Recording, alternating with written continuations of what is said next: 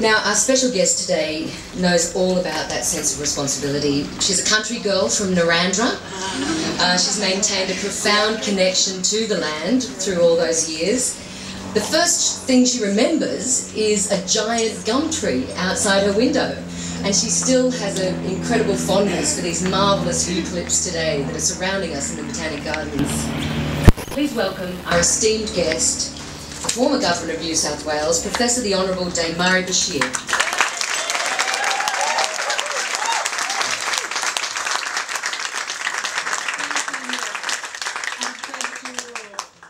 Beloved sisters, please forgive me for being realistic, not maudlin, and especially my Ingram sisters, because they were born on Wiradjuri land and have Wiradjuri heritage. I was born on Wiradjuri land too in Narrandera, and amongst my greatest memories are growing up with those Aboriginal children there, and it was a great, great source of joy to me, Nell, many years later, when I attended the reunion at Cootamundra Girls' Home, where those responsible asked for forgiveness.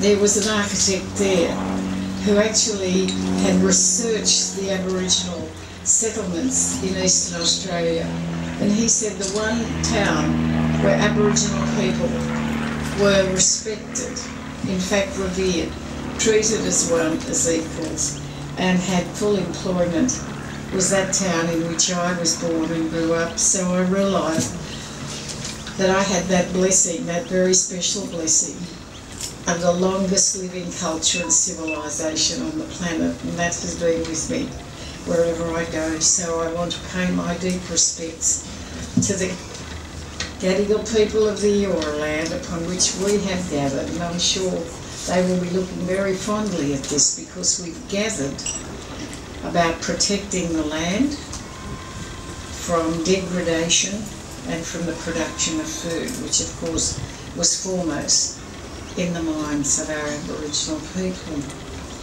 And I have to share with you one of the most dramatic memories I have during my period as Governor. I was rather in awe of this special visitor who was coming, number 5 in the hierarchy of the People's Republic of China. So naturally we were asked to entertain him, and we put on a dinner. And this good man was sitting alongside of me, and it just happened to be a very problematic week, in fact, when the gas and coal was being discovered in the South China Sea. Legally, it belonged to Vietnam. China, the People's Republic of China Navy, came down to have a look. That was, yeah, but that was quite all right. They were all in the region. But then, for the first time since the Vietnam War had ended, over came the American fleet to that area. So it was looking as if it could be a tinderbox. So at this point in time, this gentleman arrived to be entertained in Sydney. So we were getting on very well during the dinner. And I said to him, "Sir, could I ask you a rather sensitive question? And if it's too sensitive, please just ignore it." And he said, "Go straight ahead, madam." And I said, "Sir, what is China's greatest concern for security at this point in time, this week?" He said, "My God, madam, food. Food. Arable land and food." I said, "Not the South China Sea?" He said, "No, that will resolve." He said, "How are we?"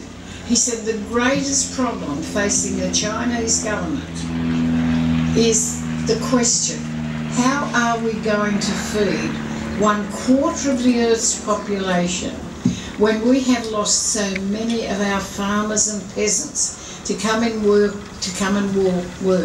in the great industrial sites and factories?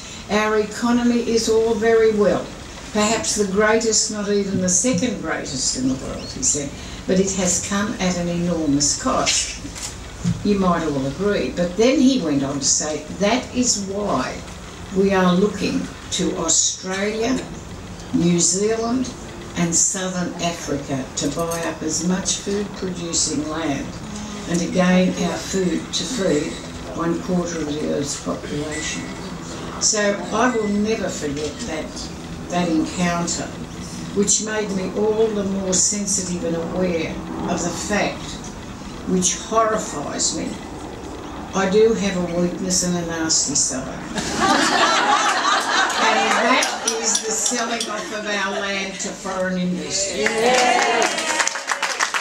Jerry Henderson said to me once, you know, the columnist from the Herald, "Oh, you're a protectionist, are you?" I said, yes, I am. When it comes to Australian land, Australian farms, Australian products, I am. So we're in this incredible position where we can help to feed the world. And of course, what is the counter to that? Digging up precious farmland for coal. We can sink a well for gas, but for coal, when we're expected to be leaving the burning of fossil fuels behind because of the environment. This is surely contradictory. Well, I feel, and since time immemorial, women's business with our beloved Aboriginal ancestor women, and from the days of the 26th of January when the convict women came ashore, it's been the women of this country who've moved the nation forward. And you know, during the wars, who ran the farms? Who were the land army? You know, Australian women don't think they are, but they are very, very modest. They get on and do the job. And this is a clarion call, I believe. I couldn't be more passionate about a cause than this one. We must do something to protect our food-producing land. And imagine the hunter, the Western Districts has been sold. Canada of all places, our colleague in the British Commonwealth came over to buy the whole of our wheat distribution industry. And at the last minute, those wonderful farmers, who were, many of them were bankrupt, went in to vote. I was sitting up late at night, metaphorically biting my nails and wondering what would happen, what madness to sell the whole of our wheat distribution to any country. And those farmers, many of whom were in bankruptcy because of the 5-year drought, were interviewed as they came out from the meeting. They said, when it came to the crunch, we voted one Australia. Doesn't matter what happens to us. So this gathering is wonderful. Australian women always get things done. You know that, don't you? Either by lobbying the men, whether they live under the same roof or they're in the same parliament. But I think this is one of the most important rallies, and I think we've all got to take this message to all whom we know. This is, in a sense, a crisis, disguised though it is. But the sale of our farmland and the destruction of our farmland must stop. And that's my feeling, and I've never been so emphatic or political in my life.